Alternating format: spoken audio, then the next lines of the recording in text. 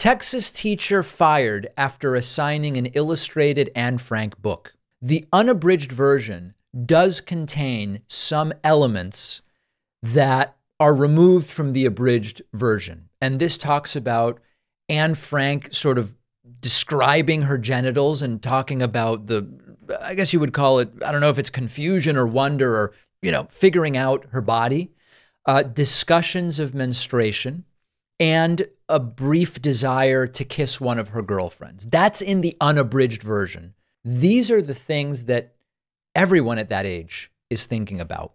And you have a situation where this is what happens. These fascist wannabes, which is, I'm not saying they are fascist, but they are fascist authoritarian wannabes. They want to be the ones determining what is read, what words are allowed.